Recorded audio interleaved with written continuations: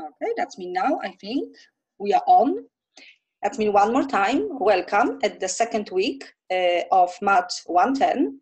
I hope the first week went nice and smooth. Thank you for introducing yourself on the discussion board. It's really nice and really interesting to read things about you, about my students. Also, thank you for taking review quiz and the syllabus quiz. It's always good to know how to navigate and to know the dynamic and the mechanics of the online course. That's been what we will do. I will always run a weekly session. Dr. Smith will also run a session. I think he did on Tuesday, but he will just go like broadly, like he will just tell you overview of the particular lesson, particular week. And I will try to focus on the main concept and solve a question for you, which will be helpful for your weekly assignments. Also, I saw not everybody, but quite good group of people, which actually took a lesson 1 quiz. It's also good. I've got an email. Somebody asked me if the first attempt, if you will get like 100%, of course, you don't have to take the second attempt, because taking both of them, the best score will count anyway. You can always take as a practice. It's always good to double check, yes, if your knowledge, but of course, from the point of view, we will count the best score out of these 2 tests. Okay, that's 2 minutes announcement. Always please use the discussion board if you have any questions.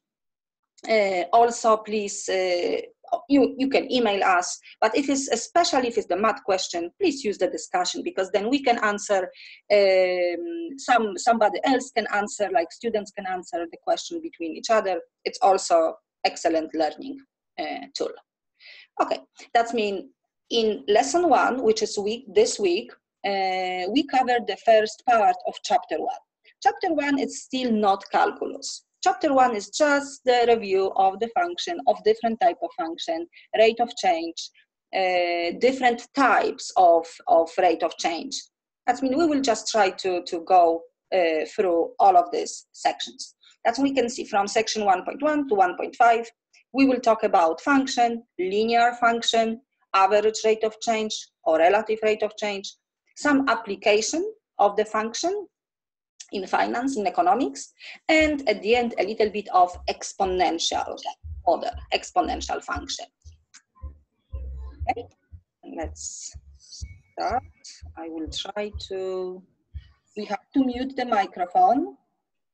Can you see me? I will mute for you, and I will also stop a video.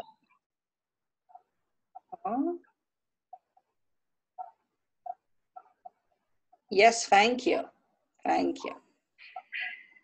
Okay, that's me. Let's start. My first, what I will do, I also didn't really copy a theoretical part. I think the textbook is excellent, it's great.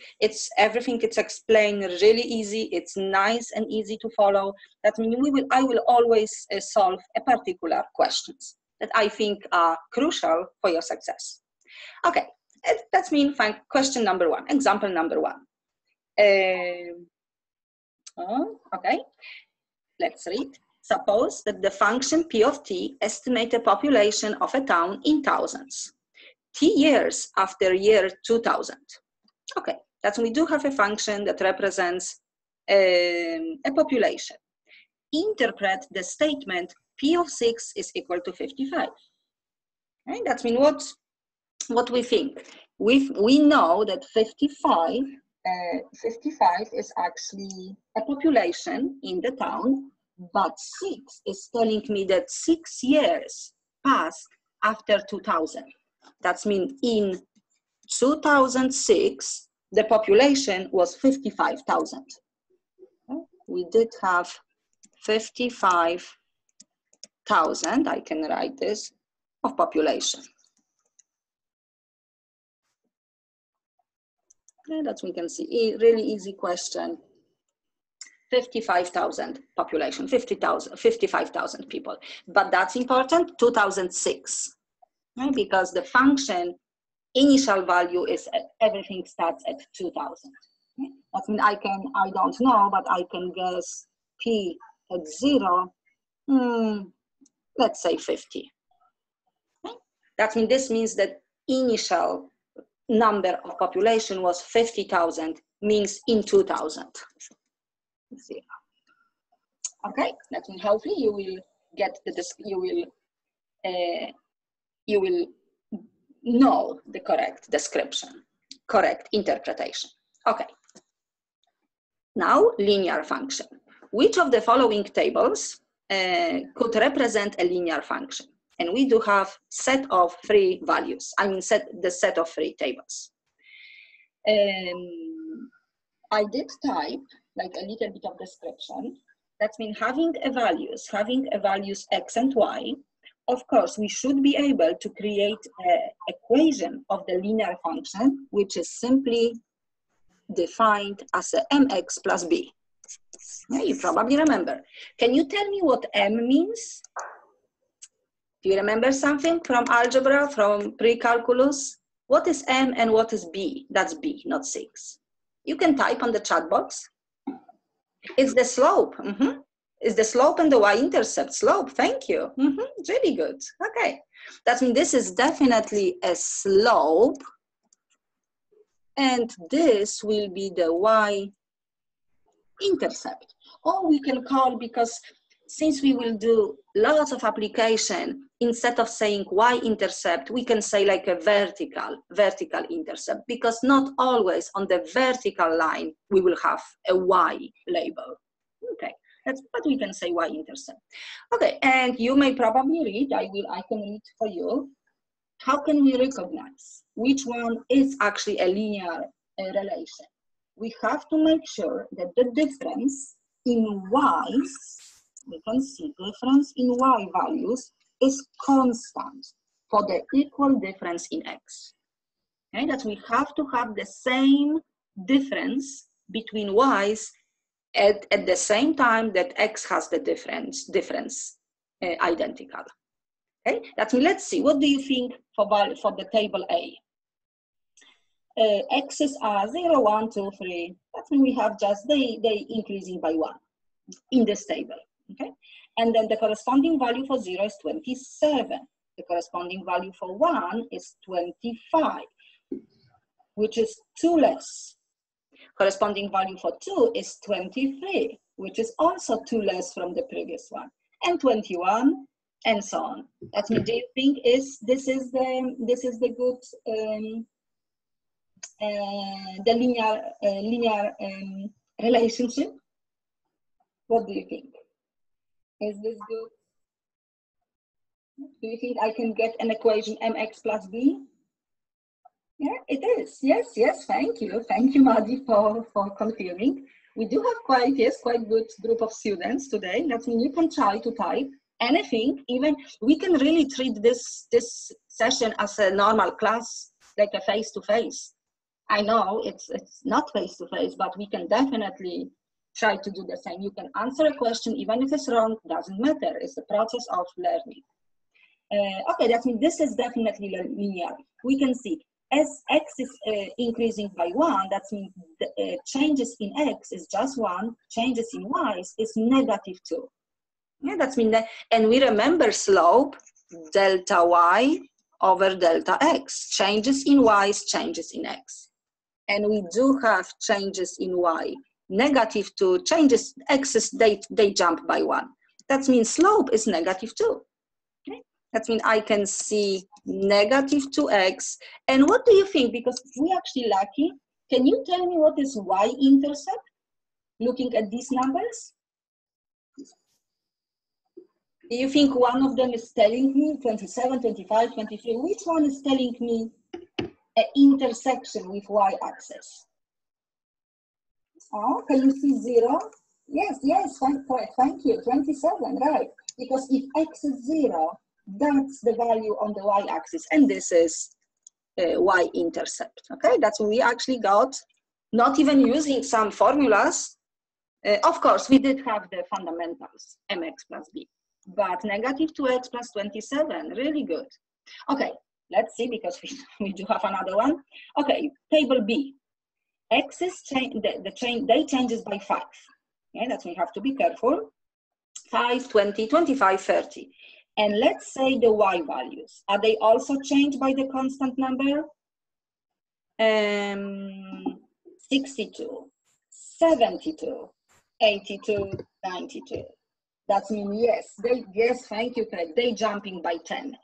That means I can say that the changes, I would like to write, the changes in x is positive 10. But what about my denominator? What about the changes in x? What shall I put here? Can somebody tell me? Because the previous one was 5, thank you. Oh, okay, you're good. That means you can see, I can maybe write here. The slope is 2, because we always looking like rise over run. Okay, like how many units I'm going like up and how many units to the right. That means changes in y and x. Okay, that means, actually, let me remove this. I can possibly write here. Delta y over delta x. This is 10 and this is 2. 5, not 2. I was 5. That means the slope is 2. But do you think, can you tell me the y-intercept? Because I will need a 2x plus, and I need the b value. Okay, 32, correct, let's see, probably, because what we see, we don't have the value for 0, but we can try to get back, and we can get the value for 10, I can build the table backwards, we can get the value for 5, and we can get the value for 0, which will give me the y-intercept, and I can simply subtract 10, 52, 42, and yes, you're right, Craig, it's 32. Really good. That means I will place in the formula. Okay, that's what we can see. Even having a data, that's what is something like in economics, finance, we have some data and we don't know what to do. As soon as we have some model equation, it's much easier to analyze. Okay, that we have the equation. I can box the second equation. And what about C? Do you think it's a linear relation? X's are changing 1, 2, 3, 4, okay, by 1. But what about the y values? 5 and 10, we adding 5. Okay, and then, unfortunately, we're not adding 5, 8, 10, we're not really adding the same value or subtracting. That means the difference is not constant. This is not a linear relation. I don't know, maybe it's exponential because it's growing quite fast, but then I really have to check the percentage, the rate of change. That means we will leave it for now. The easiest way is to find the linear. Okay. Let's keep moving. That means you're okay with general function, you're okay with the linear function. Let's see. Let's find the equation of the line with the slope 1/3 and passing through the point -4, 7. That means this one is typical mathematical question. We can see we have no data. We found the equation of the line, but we based on the points, based on the data. But now, no problem. We can have two different ways.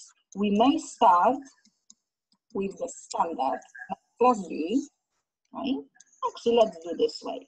I know that the slope is 1/3 and b, I don't know. But I do have a point. I have point -4, 7. Okay, that means this will be my x and this is my y value. And actually that's 7 and this is -4. And I think substituting to my equation, I can solve for b. That means let's try. B will be 7 plus 4/3. That's b. I don't know if I like b because it looks like 6. I think I'm right, because this will be -4 first, and I have to add to both sides. This will be 1/8 and 1/3, or if we prefer 25/3. Okay, that's the way to find it. That's the equation is, one more time, 1/3 x plus 25/3. This line has a slope 1/3, and it's going through the point -4/7. Okay, we can see how nice we can get the equation.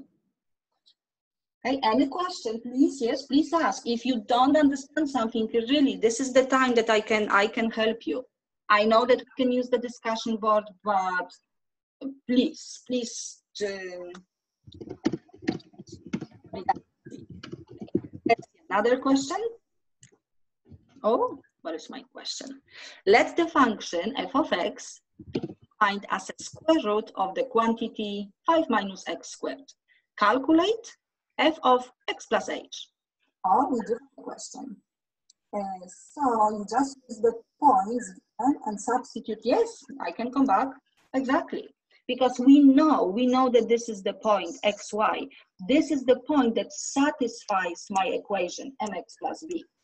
That means I know my m, I know x and y, that means I can use it to get b. But even now I can check, I can substitute instead of 7, instead of y 7, instead of x -4, and I believe my left and the right hand side will be the same. Yeah? Because this point satisfies the line, which means it's placed, it lies on the line. Okay? We can check. I will not do it, but we can definitely. I mean, it's easy. -4/3 minus 25/3, 21/3, 21/3, of course, is 7. Yeah.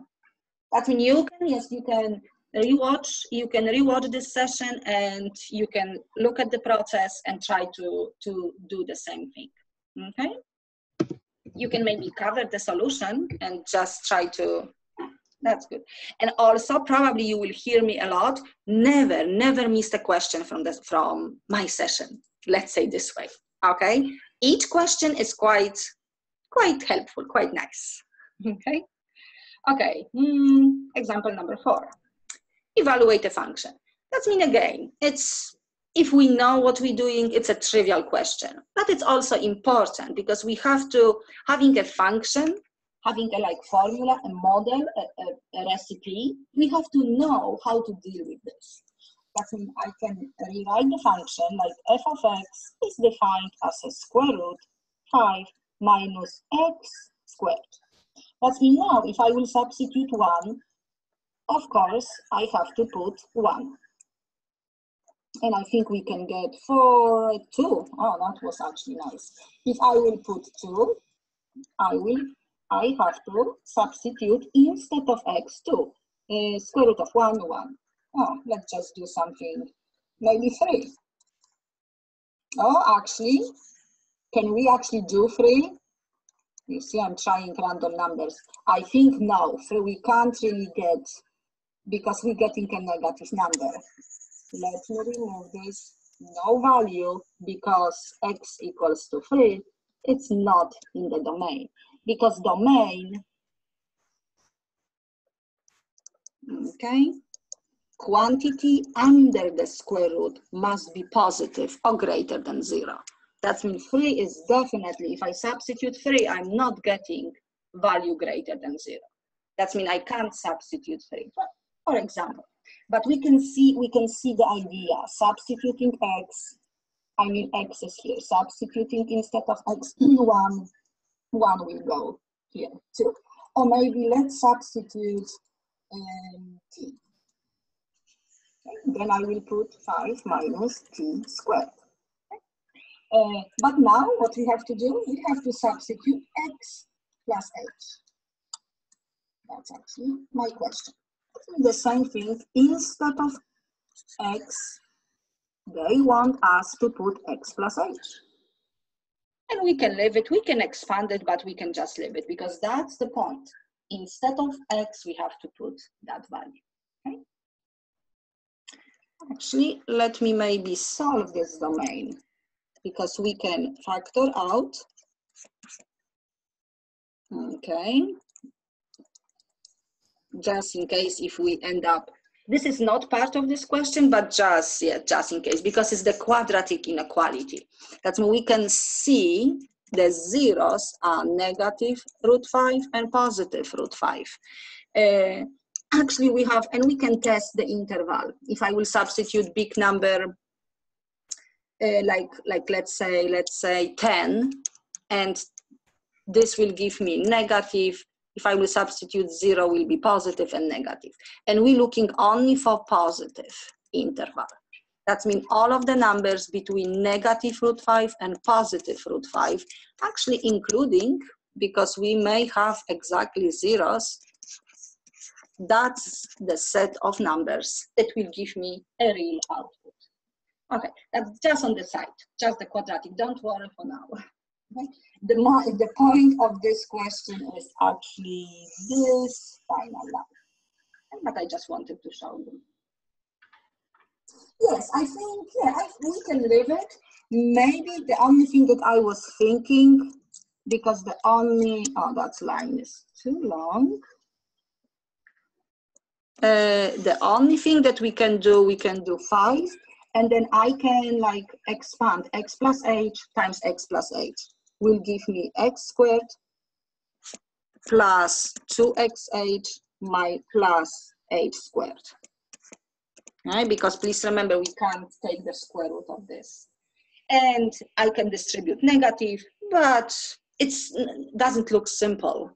And that means I will definitely, yes, I think I will leave it like that. Depends, because most of your questions are the multiple choice. That means you will see what form we want. Okay. But that's, yeah. Okay. Okay, let's keep moving. What is my next question? My next question is, average rate of change. Okay, using the figure below, estimate the average rate of change of a number of farms in the US between 1950 and 1970.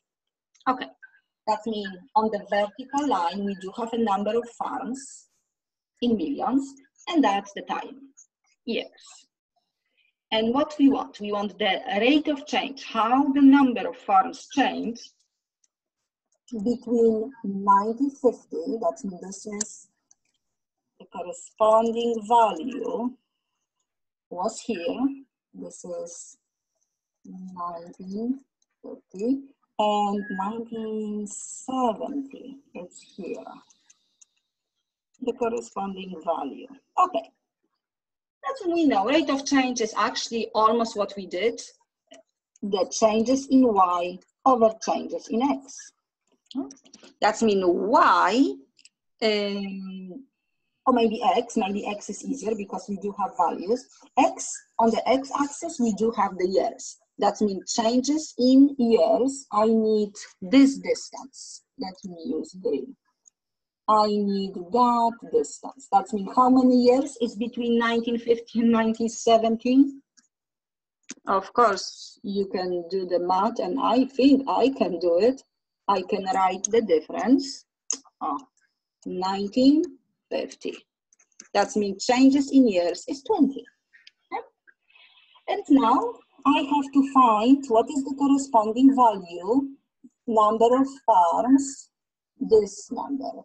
In 1950, what do you think? Can you tell me this is, I don't know, 5.4? 5, maybe my dot is a little bit, let's say 5.4. That means the corresponding value, number of farms for 1970 is 9.4. And now I need this point. Okay, 2.8, let's say. 2.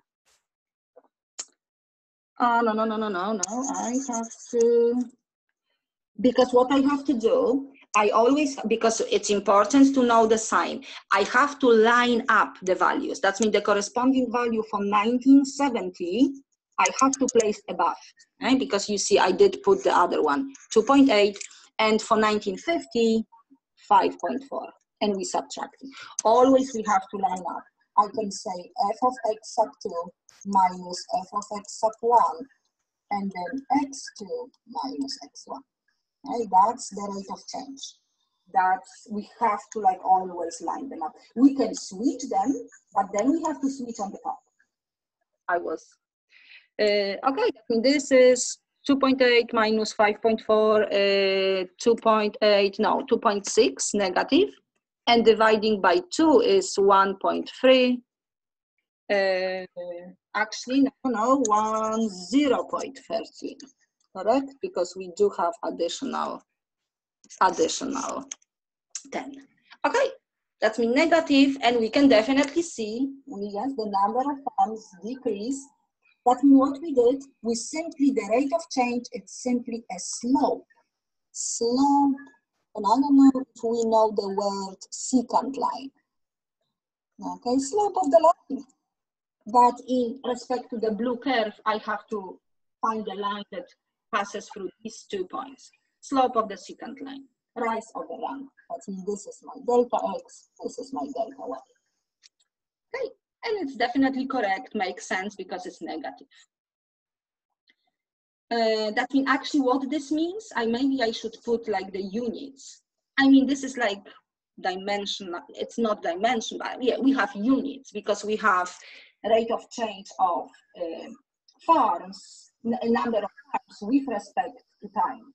That means it's negative 0.13 million farms.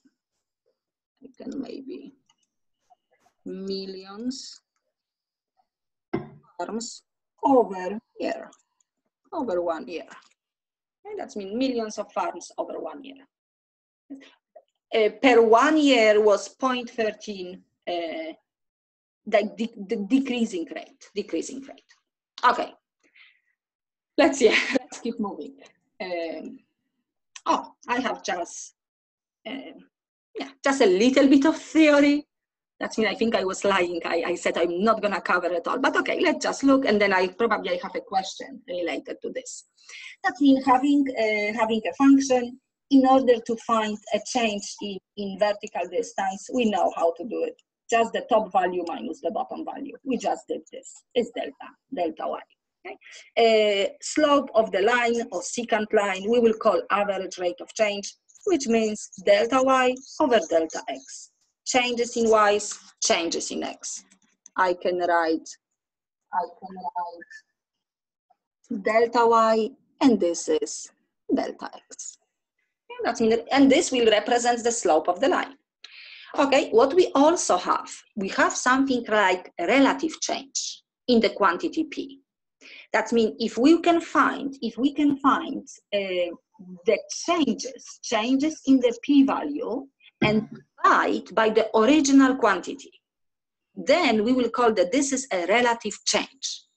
It's not really, it's not like a rate of change. It's not like the changes just in y's. It's we call relative change. Let's see how we can ask you. We can ask you this way. Now you can see this question focus on relative change. That's what we have. The number of sales per week is $75.99 pair of jeans. No. Am I reading wrong? The number of sales per week of 75.99 pairs of jeans is 25 pair. Okay, that's the amount of dollars, but it's 25 pair of jeans. Okay, that's the sales per week. The number of weekly sales goes up to 45 pairs when the price is reduced by 30.3%. Okay, that means find the relative change in the weekly sales. That means what we can see, the important thing is the quantity at the moment, because we will not look at the dollars. We don't have any other.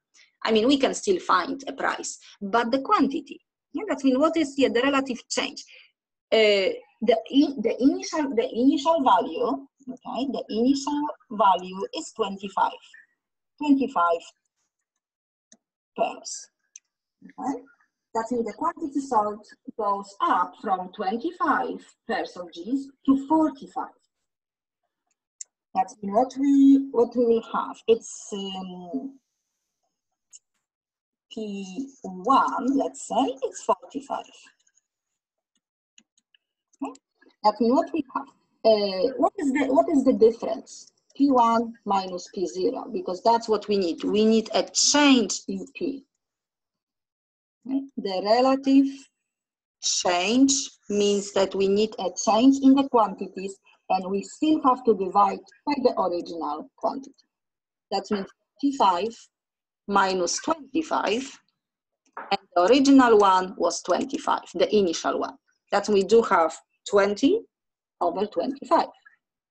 That means that the increase in the sales was 20 pair, from 25 to 45, 20.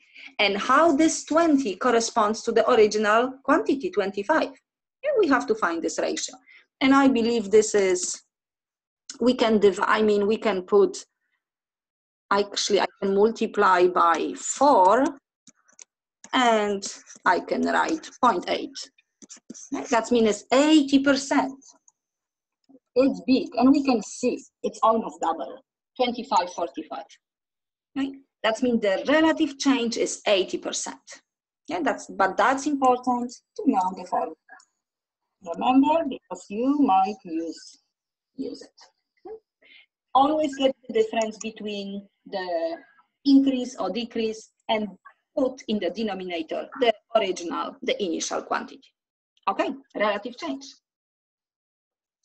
Good, let's keep moving. Now what we have?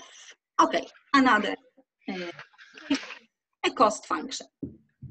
You will see a lot in this class, even if we start adding a calculus, derivatives, integrals, you will see a cost function. Of course, the cost function is just giving me the total cost of producing a quantity Q of goods. And if the cost function is a linear function, we will always have fixed costs defined as a vertical intercept, y-intercept. That means having a function, I can write it down, MQ plus B, that B will indicate a fixed cost. Okay? And the variable cost per unit will be represented by the slope. Okay, this will be represented by the slope. I mean, that's good, like some good things to remember. Of course, we will have another function, the revenue function, which gives us the total revenue received by the firm from selling a quantity Q of the goods. And the profit is always the revenue minus the cost that we spend. Also, quite common sense. And I just copy the notation from your textbook, that we may see these labels.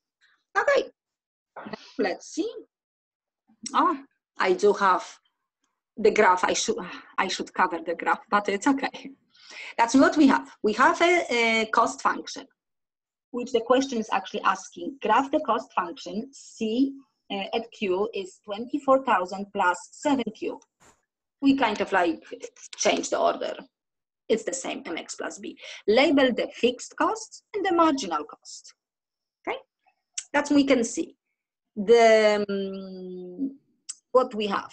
The fixed cost is, of course, 24, because we do have 24,000, that's the y-intercept, and the slope is changing per 1 unit, it's 7 up, 1 unit and 7 up, okay?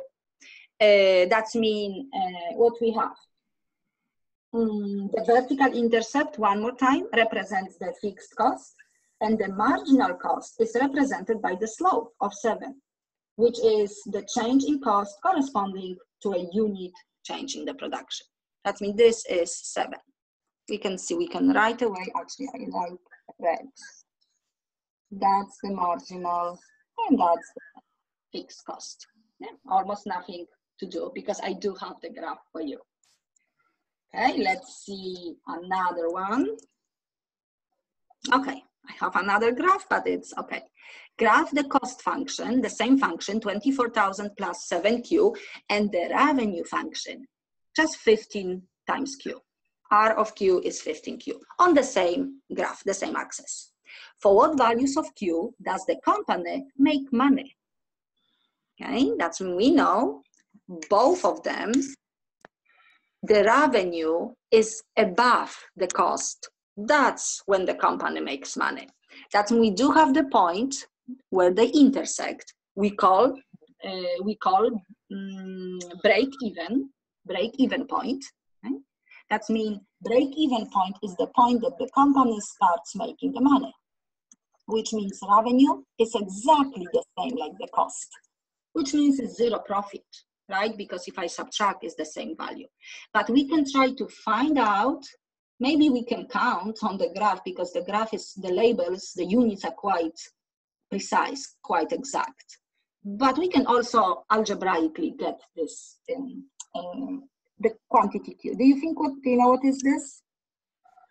1, 2, 3, 4, 5, 6, 7. This corresponds to 7. That means each label, each line corresponds to 1,000. That means, do you see that is 3,000? I hope you are there. Yes, you can type because I don't see you. I just see the list of students. But okay, I just got from the graph. Sometimes I will not trust the labels. I will definitely calculate.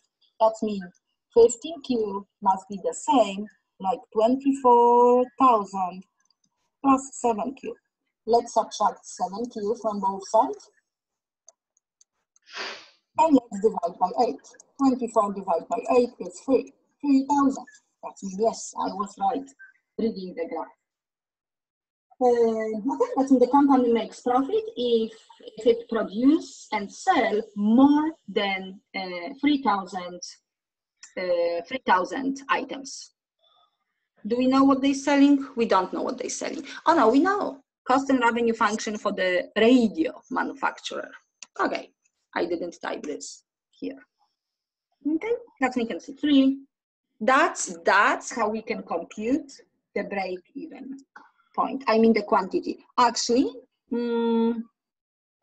they're not asking, do you think you can tell me what is this quantity? What is number of dollars to produce or to sell, which will be the same, 3,000 units. I mean, we can simply, it's 55, yes, because it's simply 3,000 times 15. It's 45K. I like this. Yeah, 45K. Oh, my God, it's slopey. Thank you, Marty. That's good. Can remove this 45K thousand. Okay, and we can see how we can play with the formulas. All of the formulas are extremely helpful. Okay, let's keep moving because I have more problems. As always, the math teacher has always problems. Okay, let's. Oh, I can hear somebody. Okay, what we have? We have the graph. That means figure below shows the cost and revenue function for the company. That's revenue and that's cost. You may notice the cost function always starts like not from 0 because we always have the fixed cost. Even before producing the items, we need, I don't know, we need a building. We have to pay the electricity bill. We have to pay rent, or we always have some costs even before starting producing. Okay? That's the reason that the cost function will start above. Okay, approximately what quantity does this company have to produce to make a profit? That means now, unfortunately, we don't have the formulas. I think you have to help me to read from the graph. That means what is this? The break-even point. Okay? That means break-even point will start giving a profit. Break-even point at how many quantities? 340. Can you conceal it is, I think it's 300, 400, 350, 340. Okay, that means 340, it's the break-even point. That means producing 340 or more, I mean producing more quantities than 340, company will start making a profit. Okay, and then estimate the profit generated by 600 units. Oh, 600 units, that we really like to find the profit. And we can see profit is defined as a I can put 6. Profit producing 600 units will be calculated by knowing the revenue, okay, producing of 600 units and the cost of producing a 600 units. But we have to get the values from, okay, revenue is almost 250. I mean 2400. And cost, cost is this quantity. I don't know if I am 17. It's really just the approximation. And that means what we have, $700. That means the profit generated by producing 600 units, it's $700. Okay, quite good. Okay, and I will skip this one for now. Okay, that means now the last part, it's the exponential function. Okay? Like exponential, and later we will have the logarithmic. That means exponential function, like overall exponential function, are simply function defined as a to the power of x. Because x is placed in the exponent, we call exponential function. Base of the exponential function, it's always positive, always. We can't have negative values. X domain could be any numbers. Okay, but this is just mathematically. Now let's see what kind of form or what kind of exponential model we will look in this section. That means let's say that P is an exponential function, and we will call P of the function of T. That means the exponent is T. Yeah, like the exponent was X here. With the base A, that means the same base that I just drew it. And we will always place a coefficient. P sub 0 is the initial quantity when T is 0. Because if T is 0, any number to the power of 0 is 1. That means this is, I can even put P at 0. Initial quantity is P sub 0. Okay? When the T is 0. And A is the factor by which P changes when T increases by 1. That means we may have the base of this exponential function being greater than 1. That means now, please remember, then we will always have an exponential growth. If the number is greater than 1, the base. If the number is less than 1, of course positive, then we will have exponential decay. Right? That's always, please remember. And then because if it's 1 is constant, nothing changes. A being 1, 1 to the power of any number is always 1. That means this will not even change. That means we will always like split 1 plus that decimal. That means R is a decimal representation of the percentage rate of the change. Okay? And could be positive for the growth and could be negative for decay. Okay? That's how we kind of have to see this model. Okay? It's A to the power of T times initial quantity, P sub 0. Okay, and I also type this information like we just did the linear function. Linear function has a constant rate of change, but exponential has the constant percent or like the relative rate of change.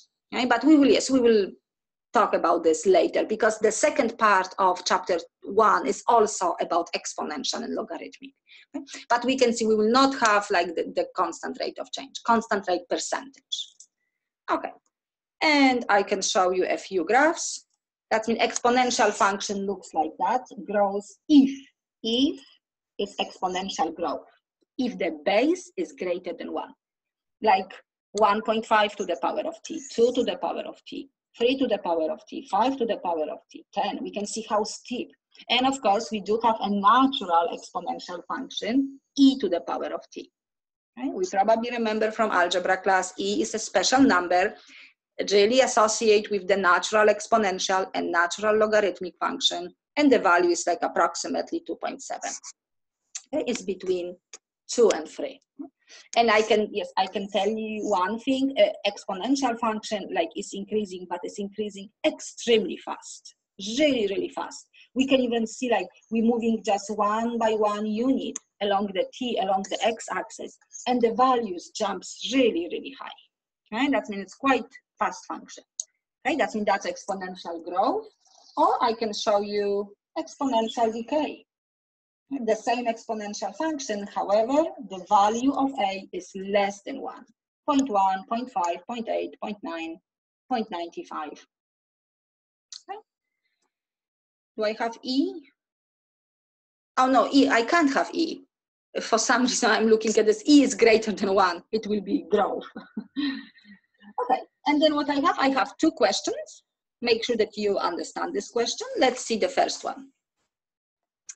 Suppose that the initial quantity of 25 milligrams of caffeine from a large coffee is metabolized by the body at the rate 14% per hour. Okay, that means I drink coffee and then the amount of the caffeine is getting down, right? It's metabolized. Write the expression that best represents the amount of the caffeine if the body after 5 hours. Okay, that means we probably based on that word, I will say it's decay, right? Because it's getting down. That means it's 14% down. Initial amount was 25 milligrams, and T is gonna be number of hours. That means what we have? We have P, we have initial amount, and we have A to the power of T. But we remember A, it's like 1 plus or minus my rate. Okay, that means the amount, I could say A or P. Write the expression that the best represents the amount of the caffeine. That means this will be the amount of the caffeine. Initial amount was 250, and after how many years? Can you tell me this? I know I'm not asking. What shall I put here? Because I want to find a formula to represent the amount after 5 hours. Yes, thank you. I will put 5. And I know that is 0.14. And can you tell me, shall I put minus or plus? Minus, thank you. Okay. That means it looks like that if I would like to compute the amount of the caffeine, after 5 hours, I have to take 250 times 0.86, I believe, to the power of 5. That means this is the final answer. Right? We can see, but I'm keeping that model. Make sure that you remember that model. Exponential model. And negative, right? Negative because it's decay. It's subtracting. It's the amount of the caffeine is not increasing, it's of course decreasing. And then I need another cup of coffee, right? Okay.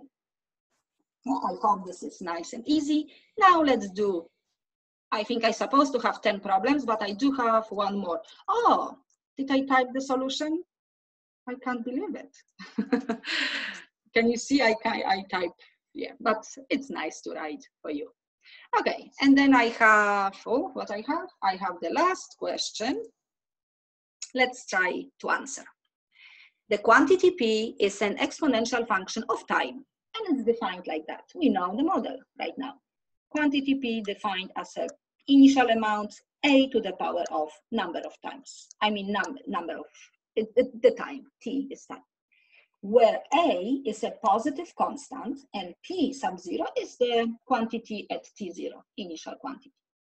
Suppose that we have information like that.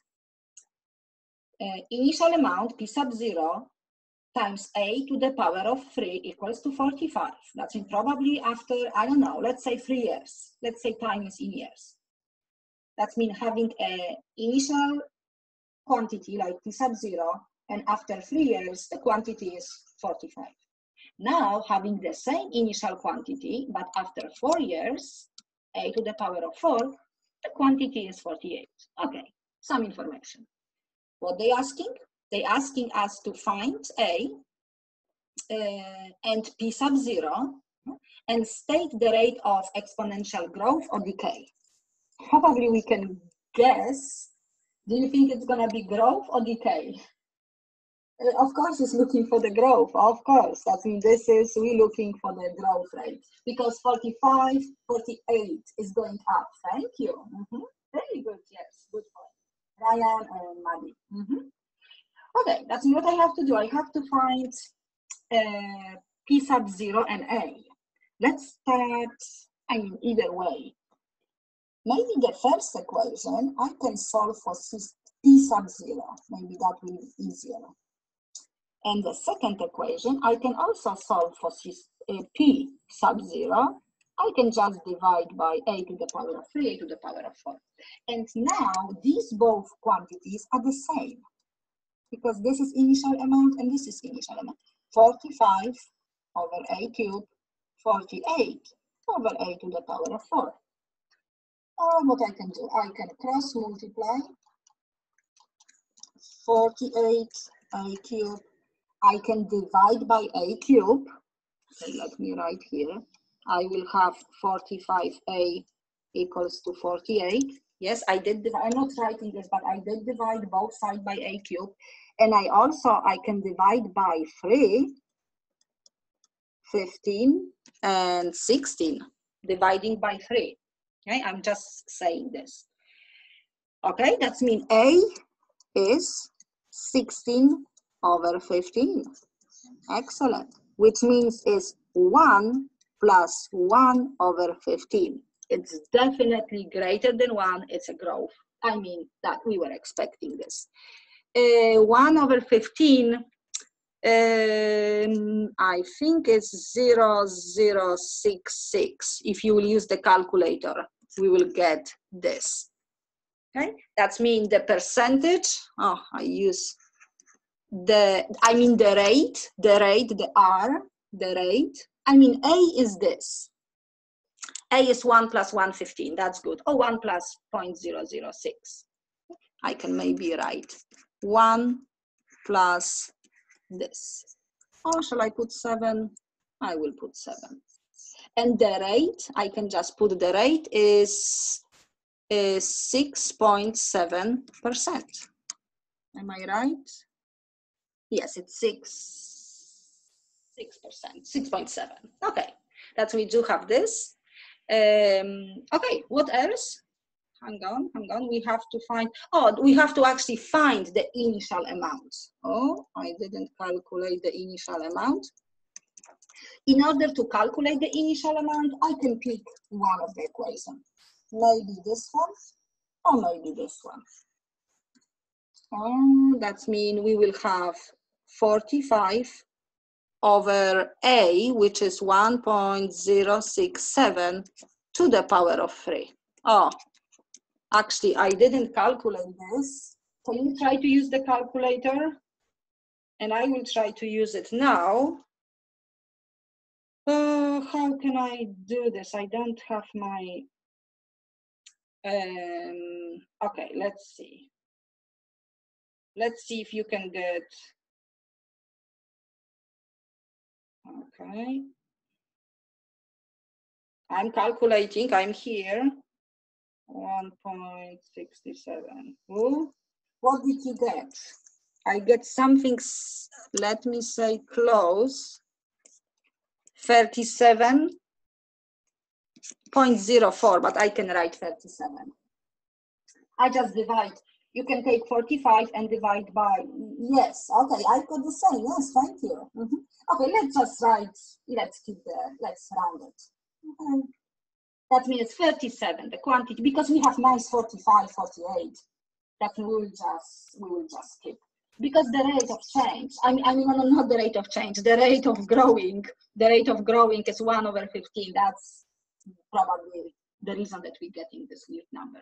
Okay, but you know how to deal with this. You know the formula. This is the answer, and this is the answer.